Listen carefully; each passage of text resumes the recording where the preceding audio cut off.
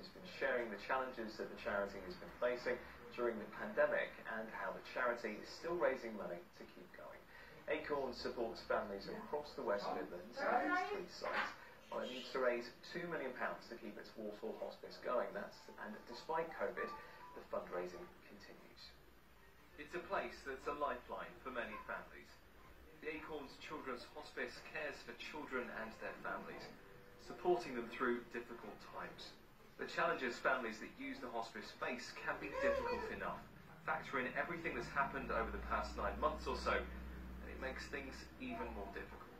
I think we have very special staff, and I think that the major our staff are always thinking first and foremost about the children and families, and obviously what we know how awful these lockdowns are, it creates immediately our staff feel very bad about that, because while we do what we can, we know that it's so tough for those most vulnerable families.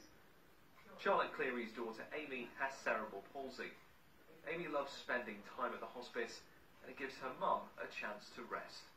The staff there are angels in uniform, and whenever she goes, she's very happy, she's very loved, she's very cared for, and it just gives me that peace of mind knowing that she's in a safe environment where they are fully trained and they know what to do if anything was to happen, and it just gives me time to be me.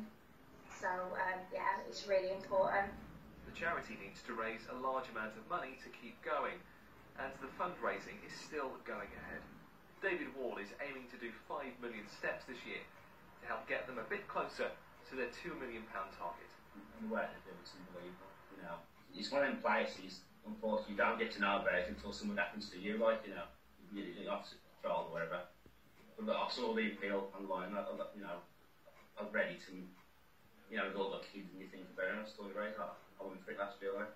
The hospice has been an important help throughout these challenging months for many families, and the charity is doing all it can to carry on being there to support those families through whatever comes next. COVID-19